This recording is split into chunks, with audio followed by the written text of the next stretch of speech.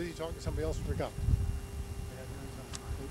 Okay. Oh, yes, certainly. Sorry. Okay, we're set. Okay, fine.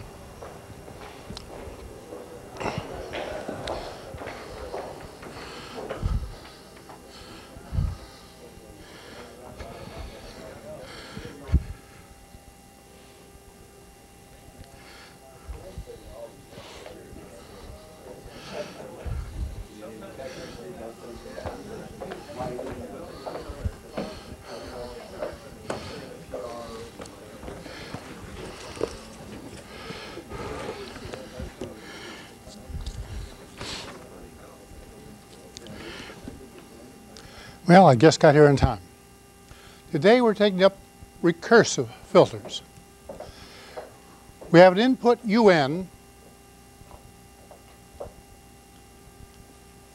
They got some coefficients Cn, n running from 0 to k, n minus, ck n minus k, k running from 0 to capital K. And we also have some y's. And so we get a new y, n, is that summation running from 1 to k of some dk's. That is, I use k plus 1 old values, the current value and k old ones, and I use old y values, and I get a new y value. If these were not there, and this were symmetric, I'd have had a non-recursive filter. Now, the two k's I make the same, because if they weren't the same, I'll put zeros in the other till both of them are the same. I use the current value, n minus k here, k equals 0. I use the current n value, un value, but I don't use the current one here. If I use the current one here, I could transpose over, divide through, and not have it. So putting 1 here to k and 0 to k, capital K, is no real difference than 0 to k. Now, this is what is traditionally a recursive filter. If you're trying to predict a position of an airplane, you do not have other than current and past data. And you have past predictions to make the current prediction you want to make.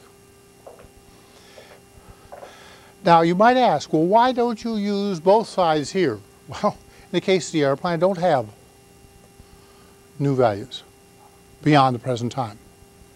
So it's one-sided. It's physically reliable, as they call it.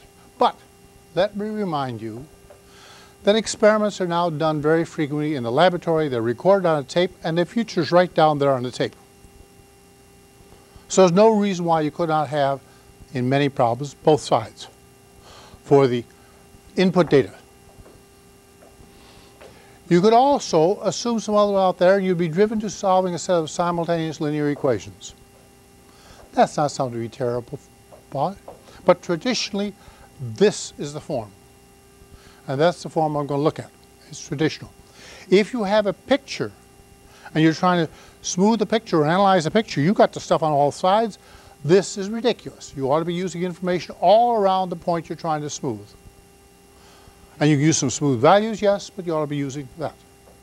Now, the main thing about this I want to point out is that feedback.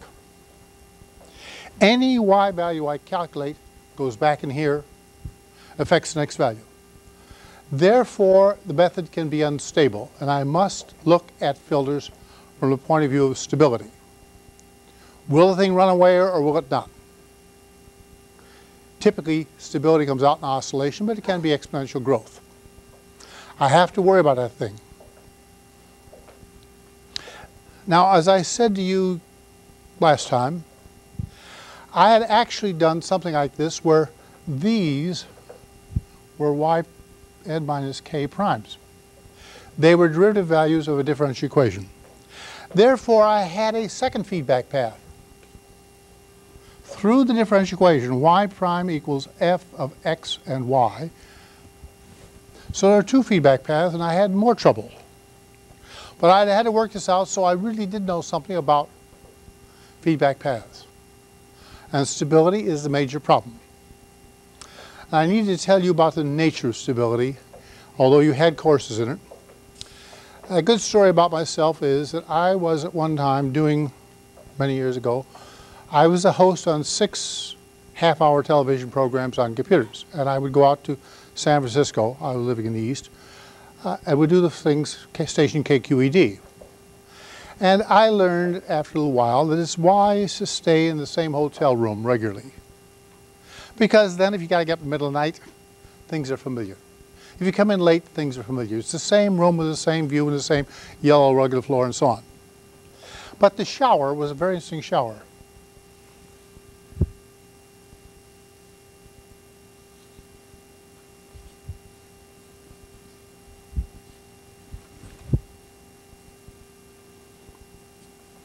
The plumber had put big diameter pipes here. What happened? Well, I turn on the water, it's cold coming out. I turn up the hot water more and more and more, and finally the water's reasonably warm.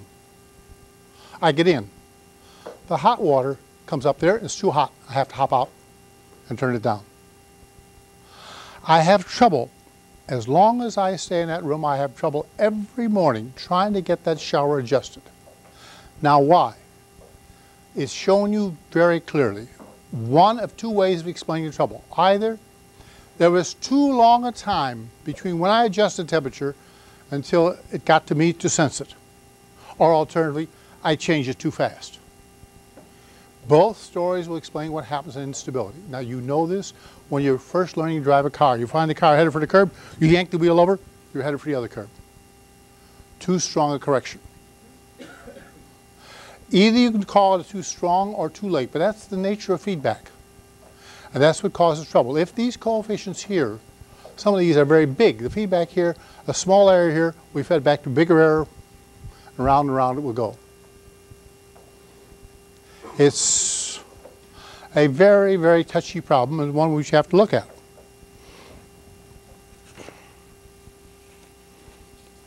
Now, I want to get at this problem. It's linear, so I'm going to have an input. The input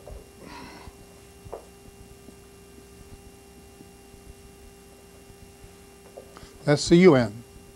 And the output, A output, e to the I omega n. When I put those in, you can see e I omega n is going to cancel out, and I'm going to get yn is summation ck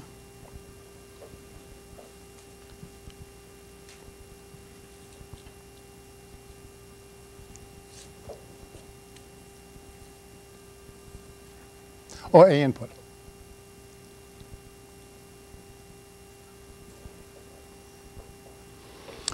Bring the y terms over, factor them out, and solve for this ratio, A output over A input.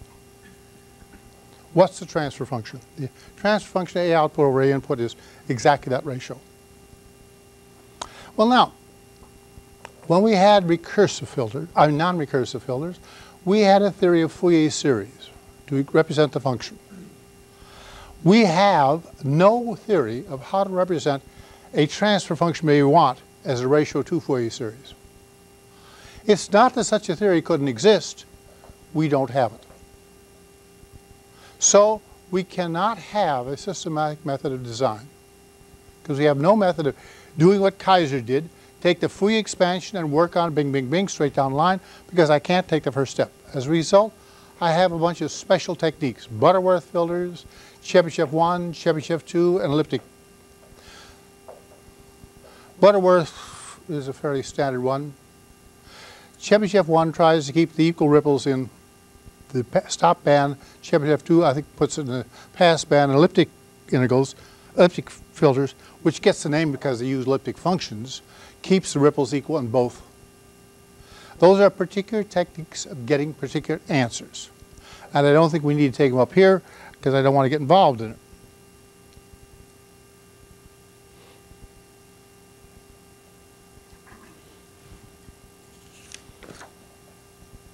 Now these filters are called IIR. infinite impulse response, meaning if I put a pulse in here, it'll appear in a y, it'll appear in the next y, and it'll go around this way, and will die out in a geometric regression at best, if it doesn't grow.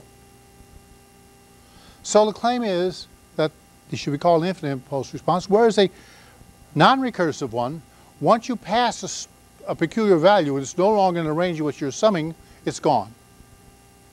This has, in some sense, an infinite memory.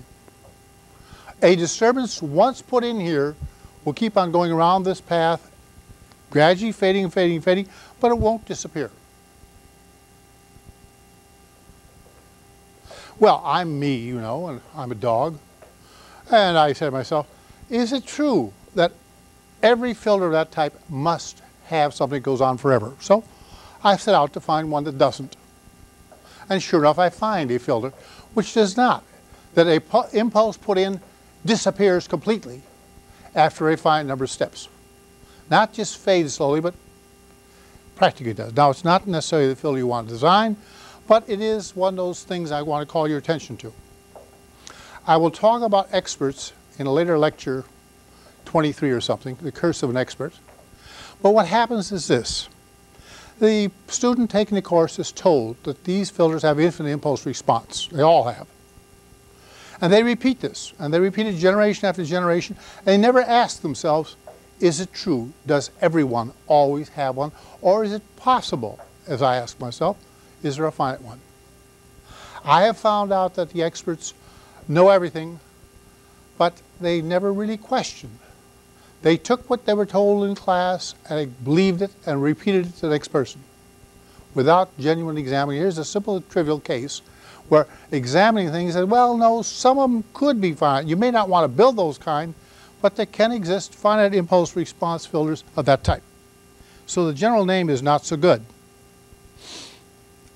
Now I want to turn to a story, because I'm really interested in telling you stories about how things go.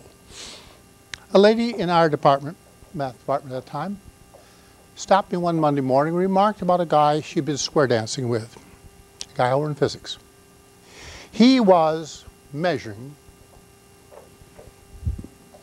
energy. There were 256 values. And he was mounting the counts. Number of nuclear counts.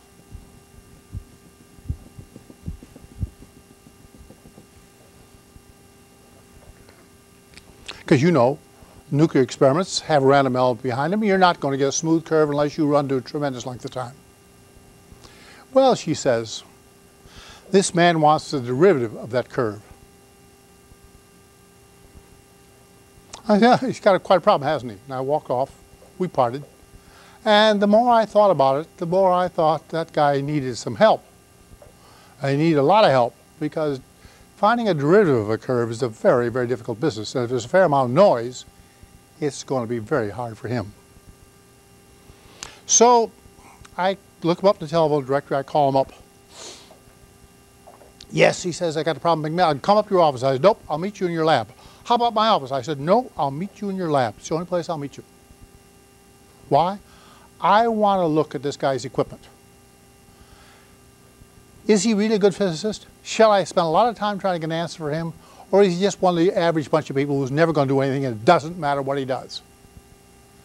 Well, it's evident he knows his business.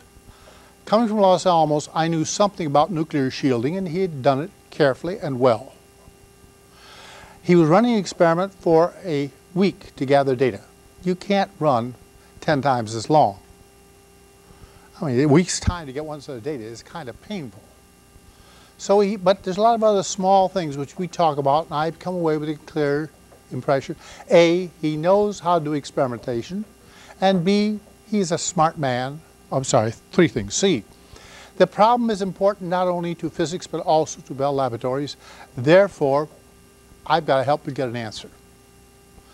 Now, I commend this attitude to you. Find the people who are doing important things and help them get important results. Most people are not doing anything important and never going to do anything important, so it doesn't matter whether you help them or not. Nothing is going to come of it. So there's a case. Now, I look at the thing for a long while and go away and I think about it. I say, oh, my friend Jim Kaiser, who is, I told you earlier, was teaching me how to do digital filters. He is an expert. He ought to know. So let me go down to Jim and ask him what I should do. Well, that's where we have trouble.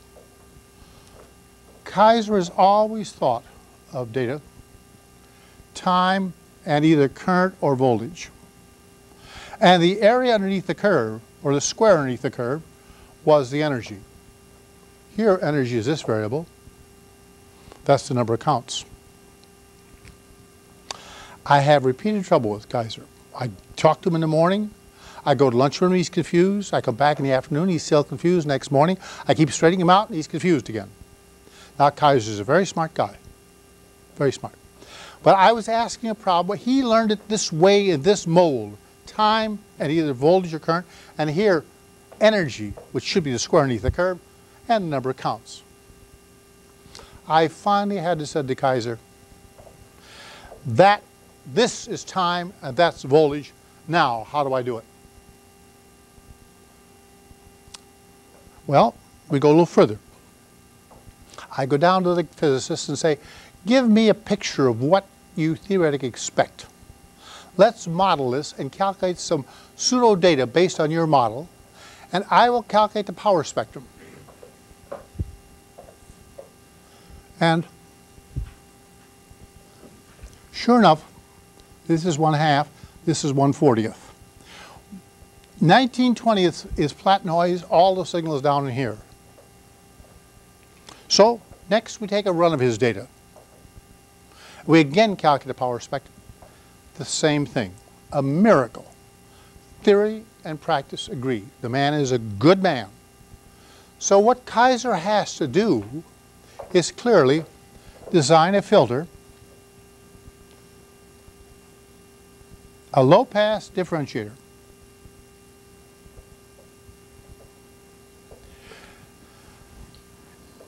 (19/20) stuff can be removed because in a differentiator you don't dare to let the high frequency come through because the derivative of e to the I omega t is I omega e to the I omega t, and high frequency is amplified.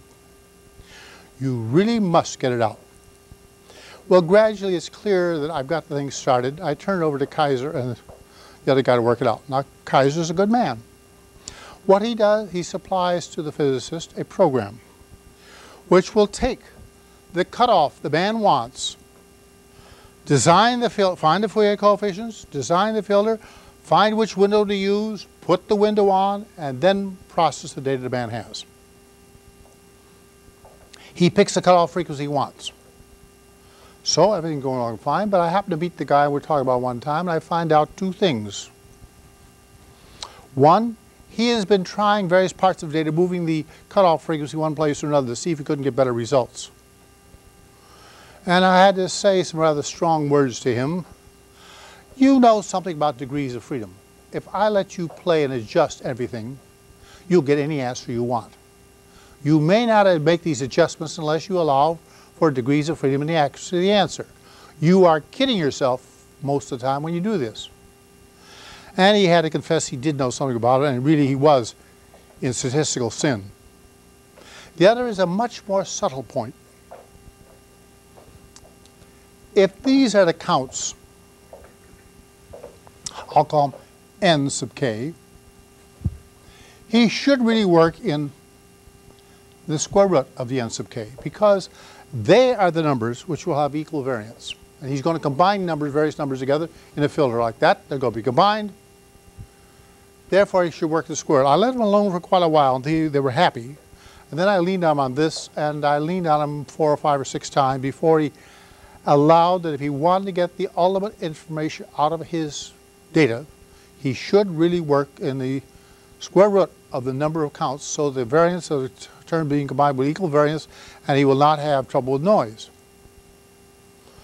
This is a more subtle point, and it took a good deal more arguing on my part to win the argument, but I think I got it. The result was that he and Kaiser wrote a classic paper which definitively opened the field for how they could do those kind of experiments and get results. Now this is one of those things that I've had trouble with before. Some physicist does an experiment, he's got the data, and now you have to reduce it. If you could have gotten in there first, it'd be one thing. But he's not the only one in which he did the right things instinctively. Except for the square root of counts, he was doing things pretty much correct. And he did things right. He opened the door to a new field. I did another one of the physicists who I disliked the guy thoroughly. I don't think the story comes in here, the book. He made exactly the right measurements. The back end, he was just right. In the beginning, I wondered. He was first starting out an experiment in 10 to the minus, about somewhere in the millionth microseconds. He was making the first measurement after he started. And he was making measurements for weeks spaced out further and further and further and further apart. I thought it was kind of strange, but at the back end, when I finally beat him down and we got the thing going, he had made exactly the right measurements. So you will find frequently that the man making the measurements may not, as from a theoretician's point of view, know what he's talking about. But he very well may know better than you do what is the right stuff to measure. Some people have it, most people don't. These two guys did. And in both cases, we opened the door on a new field of research which could not be done before, but we found methods of finally getting at that whole area. So it's a very important proposition.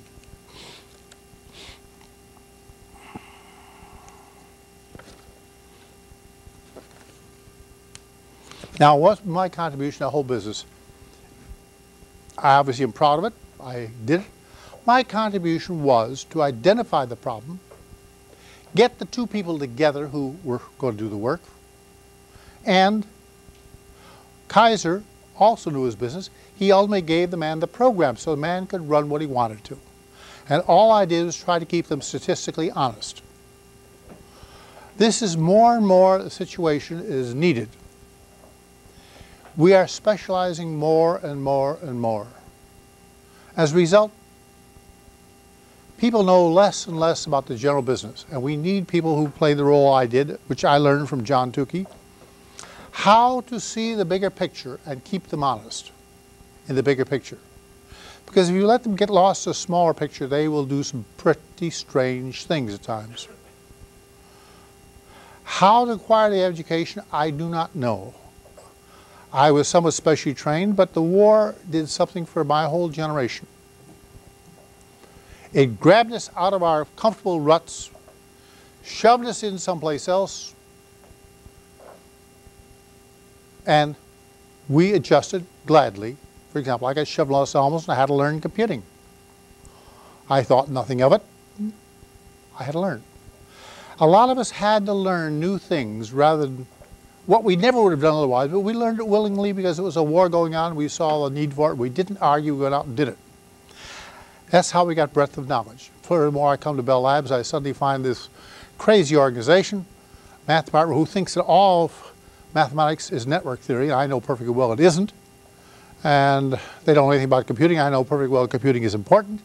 But I get a whole view, and since I'm the only one who can compute at Bell Labs, I find myself running around the whole of Bell Labs doing problems. Now, it didn't start out that way. I brought it on myself. The way accounting was done, I may have told you, it originally was, since it was the math department didn't do anything anyhow, we had what you'd call a slush fund. We'd always spend money and not be accountable for it. We had a case number I may still be able to remember, 20878, I think. Just wrote that down. That's what I did all week, 20878. Meaning I didn't do anything. Not for the labs. There's nothing you could charge against. Well, as computing got larger and began to involve more money, we started charging by the vice presidential areas. Now, at that time, I already had a conscience about working for the whole Bell Labs and not the math department. So I would go around and find some big wheel in each department, not necessarily a vice president, but somebody, and remark to him, you know, this is being loaded on the whole company and is partly being charged on this and that, and you aren't getting your money's worth. This computer's going on, you're not getting your money's worth. That was back before we charged the vice president areas. But it's over the whole labs. Well, within a few weeks, I would find somebody from that area coming around saying, well, Hamming, can you do such and such? I had set out a program to try and spread computing throughout the whole Bell Labs by that simple psychological thing. Now, it was charged by vice presidents. I went down to department heads and said, well, you know, there's all this computing capacity which is charging your vice presidential area, but you aren't getting anything. And, you know, people are greedy. So pretty soon I had some problems from them. And this way I got people involved in computing, psychologically. Easy trick.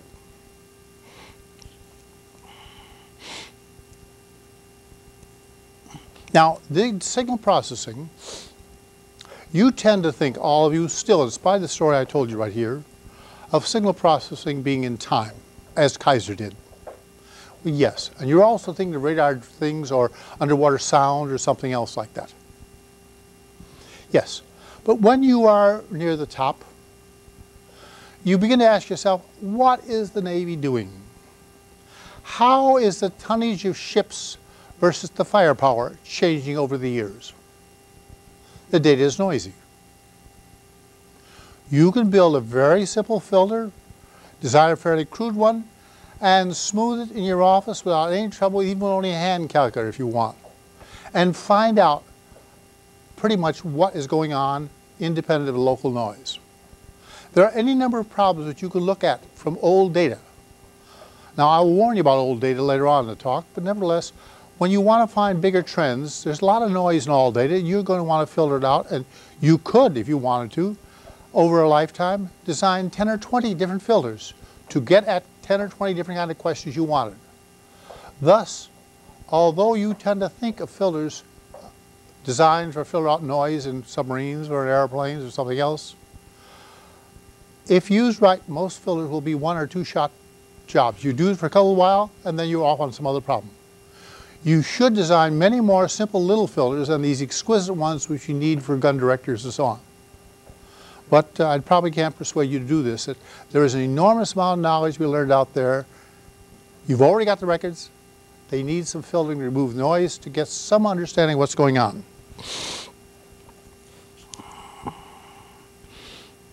Now, these filters work on linear. So I want to talk about a nonlinear filter. There are an infinite number of nonlinear filters. I'm only going to talk about one, so you'll see what kind of things can be done.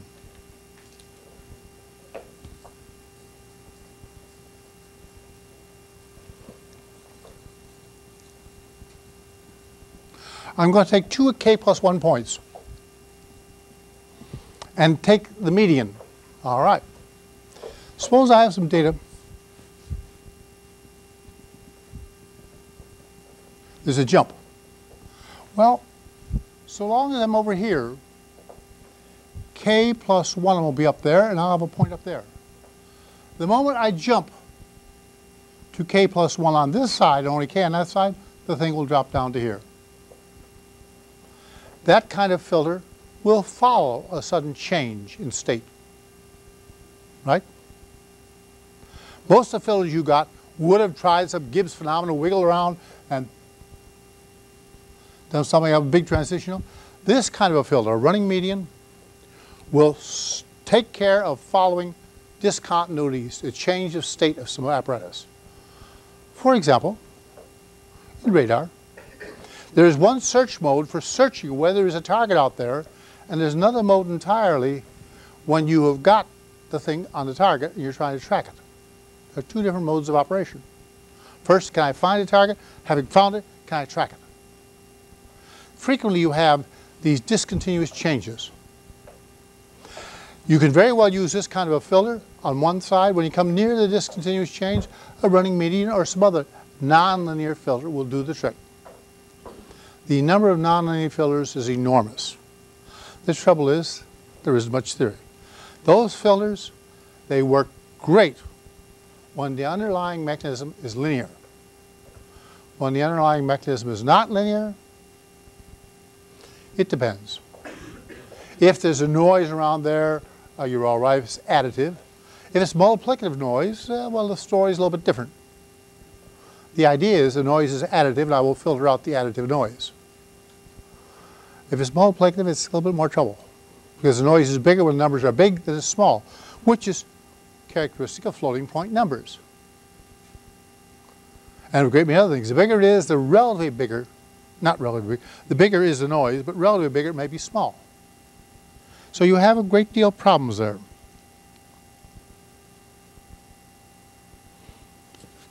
Now, what am I trying to say in this lecture?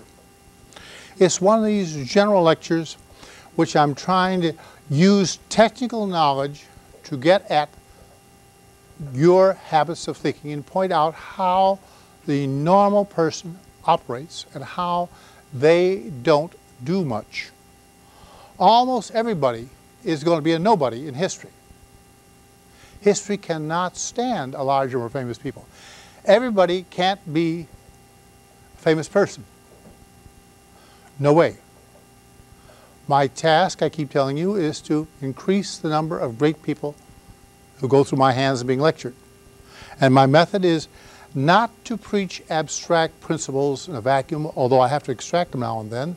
It is by telling you simple stories which carry a great deal of conviction. That story I told you today about the lady, well, it was a casual contact. She just casually mentioned it.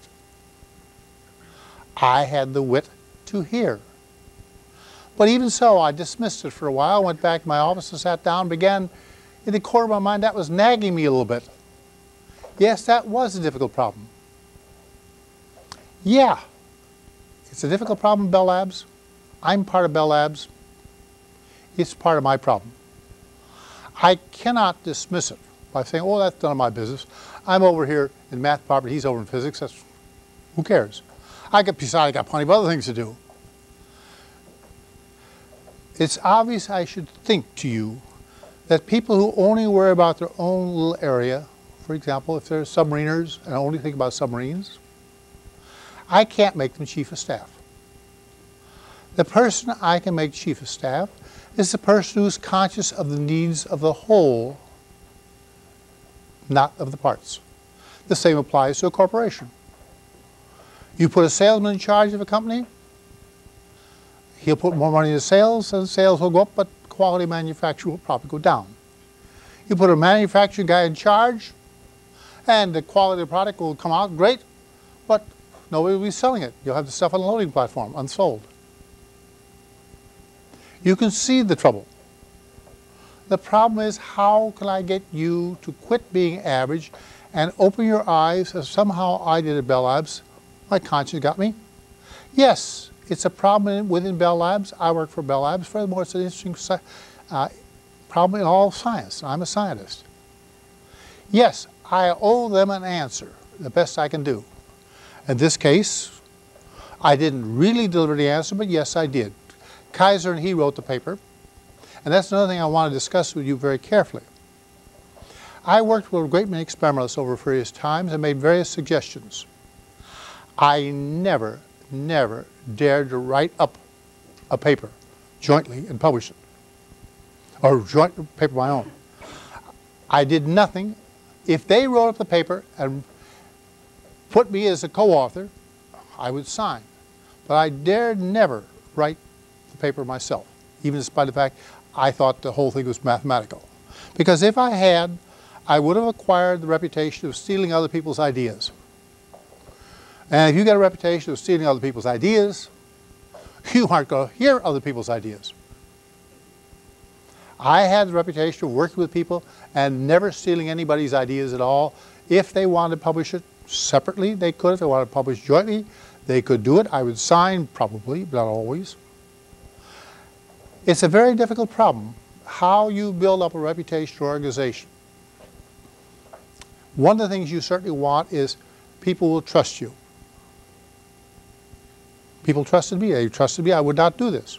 Well, you have the same thing. As you live your career, how do you behave in such a way that in general you'll be known as a person who can be relied on? That's part of the job. There's an enormous number of things beside the thing right in front of your face to do. There's a job to do. You got to get this such builder. You got to inspect this thing, or approve this contract, or do something else like that. Yes, that's one of the things. But there's a bigger goal. The organization has need of capable people. It's my considered opinion over many, many years, we have many more important jobs than we have important people to fill them. I don't want to make invidious remarks if you're Republicans or Democrats, but I think, looking back at several previous presidents, the job was bigger than the guy who had the job. And so it is many times. The president of the company needs a better man than the president is, but there is no other people available. We have a great lack of significant people, and one of the features is reliability, trustworthiness. Again, in hiring people at Bell Labs, I was more interested in their reliability than was in their brilliance of grades in school. Yes, it's nice to know they can calculate a lot of things. Can I rely on them? Will they, in a crunch, work late and not complain? Will they give extra effort when the company needs extra effort? And we'll quietly arrange it later on, take a goof off some afternoon here, there, and yon. We'll be nice about these things. But are they capable of suppressing their own desires frequently for the need of the whole company or the whole organization? Those people who can are the ones the organization wants. And those who can't, well, now, whether you can or not, it's useless to do what one of my boyfriends said. He was highly unreliable. He would have a job, and one day he didn't want to go to work, he'd stay home. Or he'd go fishing if he wanted to. He was a kid. I said, you want to be an airline pilot? I said, how do you expect to become an airline pilot if you're going to be unreliable like this? They can't depend on you. He said, oh, if I were an airline pilot, I'd be reliable. I said to him, you won't be an airline pilot until you are reliable beforehand. Right? So you have to start exhibiting those characteristics of leadership and trustworthiness and open-mindedness and other things I'm trying to inculcate in you. You have to exhibit them at the lower levels, so when you get higher levels, it'll be known that you're one of those people that they want. And this bigger view I'm talking about, the way my friend Kaiser, who was a very smart man, could not take this to that. He had his knowledge in one compartment. He could not see it in another compartment. He could not get out of the compartmentalization. A very capable man in many respects, but very limited in others.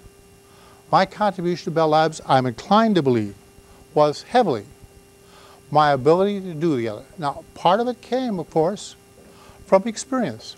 I went out and sought these problems from other departments. I had to learn new jargon. I had to learn all kinds of funny things. In a sense, I was lucky. In a sense, again, given that situation, I behaved in such a way as I made some of my own luck later on. You can do this. And this is the thing I'm preaching to you. Luck favors a prepared mind. A prepared mind is a person who has digested some knowledge and put it away so that it can be used differently. I don't think I told you a story about me teaching at University of Louisville, did I? No? Very, very early part of the war, I was teaching at University of Louisville in the engineering school. The dean was an ex-submarine commander who had been discharged because of physical disabilities. Well, he's what submarine commander would be. And he was teaching thermodynamics. I was teaching calculus. And the students were complaining about the trouble they were having. So I asked the dean, may I sit in your class to see what's going on? The students are having trouble. He said, sure. So I sit in class. The dean writes down d theta over theta. What is it? Class doesn't know. Next hour, I go into class and say, what's that? Oh, that's log x. Everybody knows it. What's that? d theta over theta? That's log theta. Plus c, of course. In one room with one professor, they don't know. The next hour, across the hall, no further than across the hall, with a different professor, they know. That's called transfer of training, right? You've heard the word? They know it in one room, In the compartment of calculus and Hamming lecturing, they know that cold. In a different room, in thermodynamics, with a different teacher, they know nothing. How can I get you not to have that rigid divine? How can I get you people not to make this exactly same mistake, not be able to see this was that? It was the same problem. And all he had to do was build a filter like this, which was easy to design. He used his own methods. But, I say again, giving credit for Kaiser, he sized the guy up and gave him a program which, given the cutoff the man wanted and given the data, supplied the answer. It designed the filter right then and there to fit the cutoff place where the man wanted. Because from run to run, the cutoff point might have been somewhat different. He delivered the right thing to the guy, insofar as he knew. He didn't know, Kaiser didn't know, you should really work in this instead of that. You need to know a great deal about everything, statistics and everything else. And you need to ask yourself, how does this apply to that? Oh, I learned that. Where else does it apply? Is it always this way, or could it be something different? This is something I learned to a fair extent at Bell Labs by circumstance, and also a fair extent from my friend John Tukey. I worked with Tukey for 10 years, in a certain only technical sense. My boss had asked me one time, could I do a small piece of computing for John Tukey? So I went over and got it. I decided John was a genuine genius. Difficult man, very difficult. And so I kept on for 10 years as his chief stooge in computing. Now, he was a professor at Princeton, so he came to Bell Labs 1 or 2 days a week. He also worked at RCA, and he did a great many other things. He was down in Washington all the time. So I only had a day or two to work. I had the guts, periodically, to say to John, when he gave me an explanation, I don't understand. Because John was in the habit of snowing people. Well, if I said I don't understand, he would explain again. And being me, with lots of chutzpah, I'd say, I still don't understand. Most of the time, he would finally come down to my level and explain it to me. A couple of times he says, you'll have to compute it anyhow, which I think he was saying, you're just too stupid. But the bulk of the time, I got a good lesson from him by being obdurate and tough and said, I don't understand. I still don't understand. Explain it to me, so I will know what I'm doing. I got a marvelous education from him. And again, I saw the following phenomena happen to me. In trying to explain to me, he said, well, John said, well, you know about so-and-so. Yeah, I guess I know. It never occurred to me that was connected with the subject matter. Never in the slightest. For example, in radar data reduction, after a while, he pulled in polarization. Well, I knew about polarization of light, but it never occurred to me to think about the polarization of radar signals at that point in my life. He apparently had learned knowledge so that almost everything was connected to everything else. Now, I had, to a great extent, done this compartmentalization. So I'm not blaming you having up to this point, but I'm saying, nobody told me this, I have told it to you. Start trying to fight down compartmentalization and limited knowledge and start thinking of how generally applicable. For example, feedback. Yeah, you learn feedback and you may have even learned stability. And such other criteria. You may have even learned Nyquist criteria for it. In a loose way, it also applies to organizations. I got enough time to tell you one of those ludicrous stories. The cafeteria at Bell Labs opened at 11 and ran on to 1:30 or something like that. And sometimes the line would be long and sometimes it would be short. And they had the idea that if they kept the record for a week and posted that length of line every time, that people would know to come some other time. Yeah. What everybody followed was very long at 11:30. They all shifted some other time. You never saw such an unstable method in your life. They did not have the wit to come to the math department to explain to them, how do you make such a feedback system stable? So after about 3 or 4 weeks, they simply abandoned the effort to try and help people to level out the load so people wouldn't have to wait too much. They didn't have any idea. The same principles of feedback apply. It was only 2 nights ago that I was reading a book on the history of automatic control, which goes back to the ancient Greeks. And I'm turning the last pages of modern times. You know, I realize what the man is saying is true. Modern feedback control theory came in during the Second World War. The big names that he cited, McCall and H.S. Black, feedback amplifiers, Nyquist, I knew them all. There were some other guys I didn't know directly, but I met them later on from MIT. But fundamentally, I met the people who made automatic control possible. Therefore, I probably have a different view than you do. To you, it's a bunch of formulas in a book.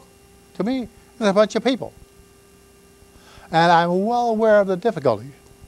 H.S. Black, he lived in New Jersey, and to get across, you went to Jersey City, you got on a ferry, you went across the ferry boat to New York side, and you walked up about 3 blocks, you got the West Street building. Well, on the ferry across the way, with the Times newspaper, he grabbed it and he sketched the feedback path. The fundamental idea he sketched that morning running across the ferry. Not in his office working hard. He was thinking all the time. McCall was somewhat the same way. He thought about subject matters constantly. He wrote a classic in automatic control. It's out of date now, God knows, but he wrote a classic at the time.